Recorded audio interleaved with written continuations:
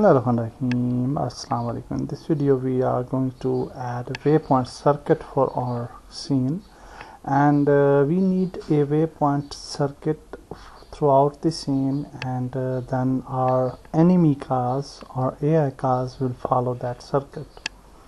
So let's see how we can do that. So we can just create small cubes or empty objects. So here you can see that we can actually create empty object, and let's name it waypoint circuit like this. And then inside this circuit we will just create a cube maybe. So let's go to 3D cube, and we can rename this cube if we want to do so. So waypoint circuit point like this, and then we can just place this cube on this road. You can manage your own cubes, and I will just make it small. Also, we don't want to show the mesh, but initially I will just show you, I will just enable the mesh so that we can see the cubes, and then we can actually click on this upper from the top view, and then we can actually duplicate the cube. So I will just duplicate it, Control D, and then we can place it, Control D.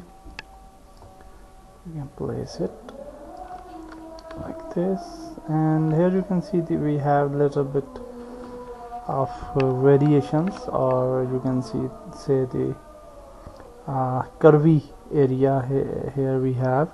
So for this we can actually create some multiple cubes if we want to get accurate result. And here I will just place it on the road, and for this waypoint should be on the road, and this waypoint should be on the road. So we have to recheck every waypoint properly. So I will just create cubes throughout the road, and we will move back. Okay, so now we have created waypoints throughout the actually the cubes throughout the scene, throughout the road. And what we want is that we will select the main waypoint circuit object, and we will go to standard assets. Inside utilities we have a waypoint circuit object, so we can actually add this waypoint circuit object to this waypoint circuit element. And now we will just click on assign using our child objects, and now everything is assigned, but definitely you can see this type of bad behavior. So now it's not in a proper way, so we have to adjust the these cubes accordingly. So after 1 we should have the 2 cube, and then 3 cube, and like this. So we'll just move these cubes like this, and we can adjust the positions. So after adjusting the position, I will just resume the video. Okay, so I have arranged these accordingly, and now you can see that we have a nice waypoint tracker, and you can see this yellow line is on the road, which actually we want, and everything is okay. So now the important thing is that we will select all the waypoints, and we don't need a box collider. We can actually delete the box collider, or we can make it is trigger. Also we don't need mesh renderer, so let's make it remove the component. And box collider, we can also delete this box collider. And now we only have these objects. If we press F, you can see that this yellow line shows us the waypoint tracker. So now everything is fine. Now what we can do, we can actually add the AI car, and we can test it out. So let's go to yellow car. We can just press F to focus this, and let's place our first car. So let's go to assets, prefabs, where we have created our enemy car. So let's add this black car, and for now I will just hide the main player car, and for this multi-purpose camera rig, now the this instead of car yellow, we will just place this enemy black car for time, so that it should follow the enemy car. And now we will select the enemy black car, and we will actually add our circuit here, and we can just drag drop this circuit object here, and that's it. So now if we play the game, you will see that our car will follow the circuit. So let's see. So you can see that our car is moving absolutely good, and yes, that's great. And steering is good, but we can actually improve the steering. We can improve and manipulate the speeds of different AI cars as well, if we want to do so. And although the steering is quite good for this car, but definitely we can change it.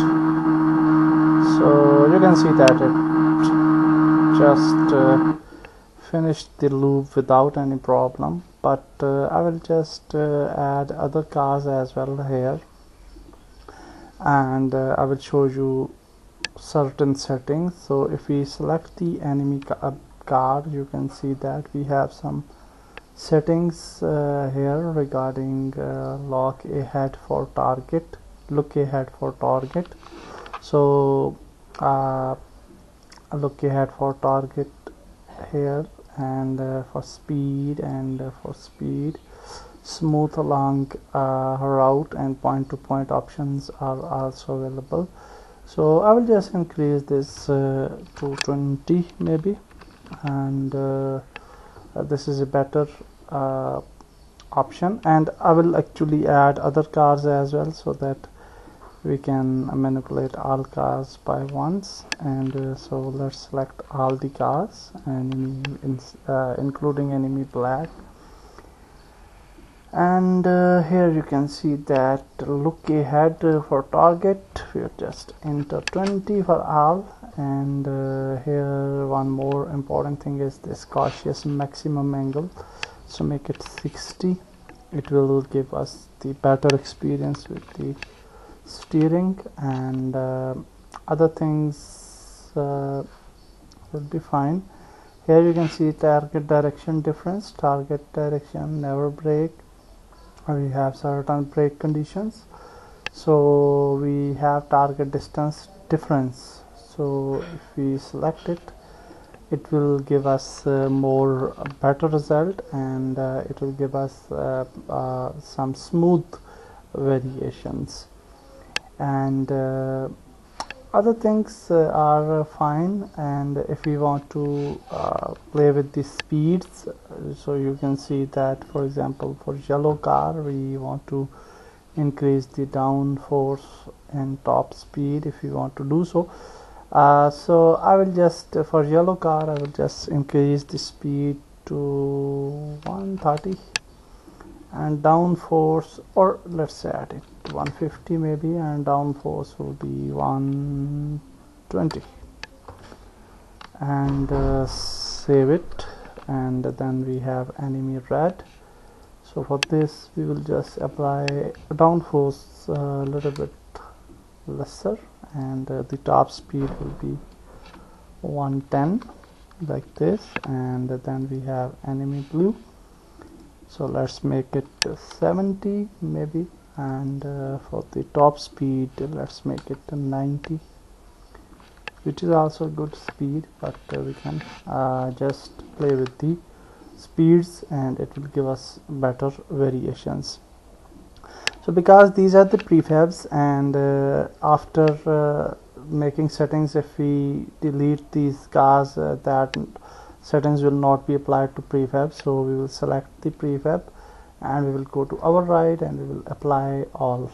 We'll just go to enemy red, we'll just click on apply all, enemy blue, apply all, and enemy black, apply all.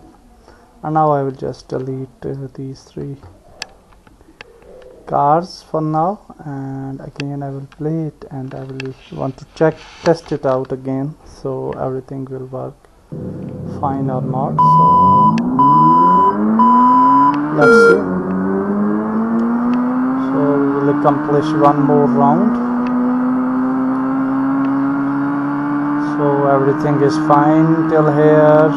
You can see steering is quite smooth, speed is quite good, and yes, that's good.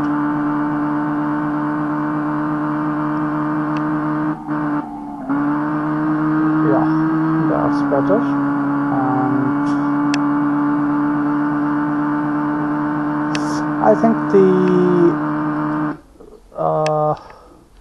I think this thing, the standard one, was fine. Target distance, if we apply difference, it will create some problems later on. So better way is, I think, the standard one, which is target distance.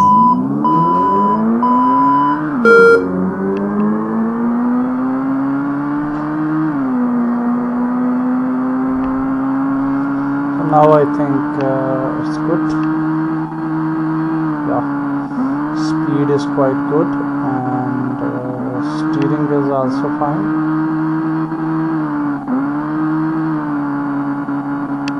Yeah,